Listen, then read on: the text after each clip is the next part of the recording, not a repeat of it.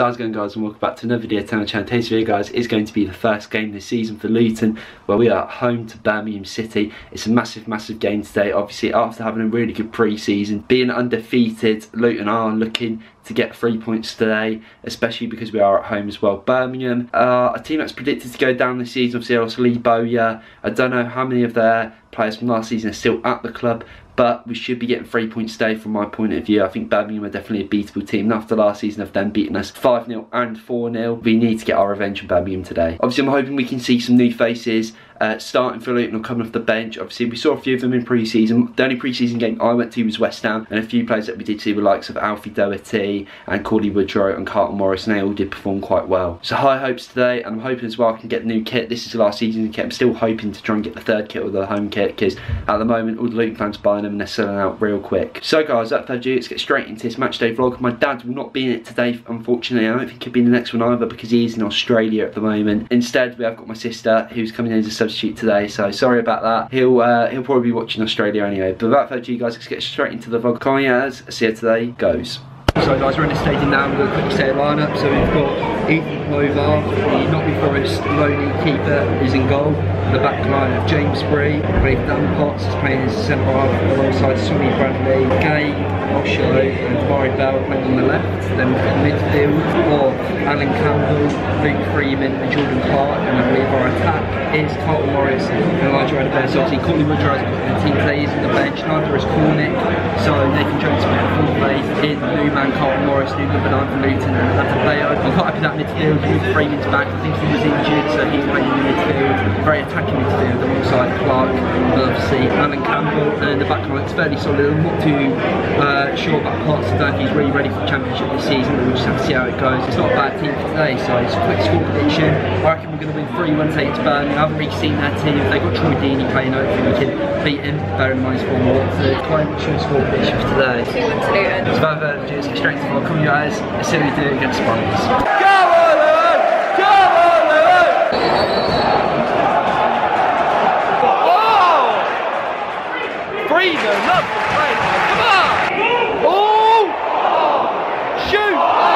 Free kick from Bree, scramble in the box, Jordan Clark on the edge, hits over. Oh! Freeman shoots! Oh! Luke Freeman, dribbling through the defence, should have scored. Come on, Luton! Come on, Luton! Corner taken quickly, on the edge of the box, Frenchie shoots, gets blocked for another corner.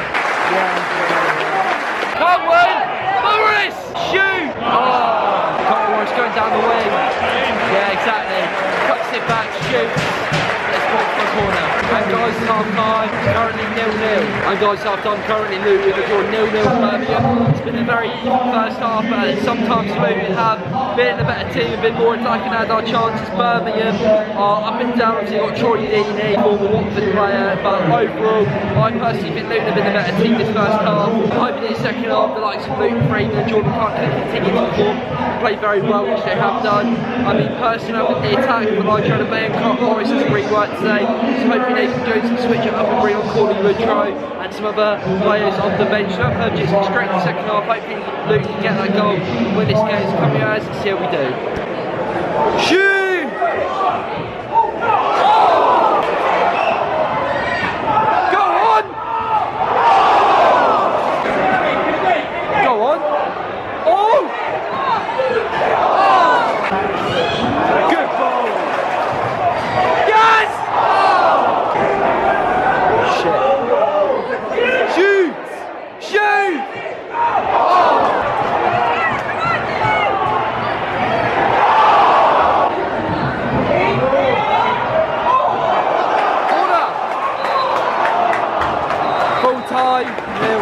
And guys, that is going to be the end of today's video. Hope you have enjoyed. I'm currently in my garden doing the outro, and it's the day after the game. I'm sorry I haven't got this up sooner. I did go out last night, and I didn't have the time to put up the video until now, but I've still got it out. And overall, if I was to review the game, I thought it was a game Luton should have won personally. We have countless chances in that second half, as you saw from the clips I did record, and we should have really beaten Birmingham. I mean, as a whole, if I was to rate them as a team, I would say their fans could have been a bit better. No offence to any Birmingham fans watching, I didn't really hear too much noise from the away end at the Oak Road end. And as a team, defensively, they were really strong, to be fair to them. They had some real good players that I'm going to list briefly now. Obviously, Troy Deeney was...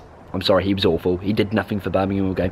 Weirdly had the number 8, Luton gave him a lot of stick, and apparently he was blowing kisses as he was coming off to Luton fans, obviously because he's former Watford, but he literally did nothing the entire game, and he was, no offence, but useless really for him. But when I'm obviously trying to be respectful to Birmingham, I'd say the likes of Placheta, who I believe is on loan from Norwich, I want to say, unless he's gone there on a permanent, he played really well down the wing. I thought Sanderson, who previously played for the likes of Sunderland, and I think he was on loan at Birmingham like beforehand, he was very solid at the back. And one player I really want to highlight was Colin, the number 2, who was playing sort of as a right back in a way, right wing back. He was really solid as well, and I thought he was a very good player, and I didn't think I saw that much from Scott Hogan. And obviously Roddy in goal made some good saves, again another former Norwich player. As a whole, that's pretty much my recap of yesterday's game. I mean, a point's a point, so you can't go too wrong with it, but I would have liked Luton to pretty much win yesterday, bearing in mind our team did play quite well. I mean, when you look at some of the best players, Freeman and Jordan Clark were my main 2 that I really enjoyed watching yesterday. I think people were saying that Jordan Clark played a bit too defensively than he usually does, but I think that kind of worked in some sense. I think that a balanced midfield of Campbell, Freeman and Breen. Freeman was, in my eyes, man of the match. He played absolutely brilliant yesterday, real skillful, and it was a real good debut for him. In regards to the attack, I don't think Carlton Morris and Elijah Hadabea had the best of games, as well as the likes of Woodrow and Cornick who came on. We just couldn't get that goal. And then defensively, I think we looked a bit shaky at times, but I think the likes of Dan Potts, who came into the team, and the keeper, I have to say Hovarth had a very, very solid game in goal. So thank you for watching today's video, guys. Hope you enjoyed. Again, I'm sorry for the lateness of the video, but that is pretty much the Birmingham game over and done with. So hopefully we can beat him and get our revenge properly next time away at St Andrews. And I won't unfortunately be going to Turf Moor next week for the Burnley away game, but the next game I will be going to will be Preston at home. I believe I won't be going to the cup game either against Newport. So stay tuned for that. Thank you for watching as always. Make sure to like, comment and subscribe. I'll catch you guys all in my next video. Peace. Honey.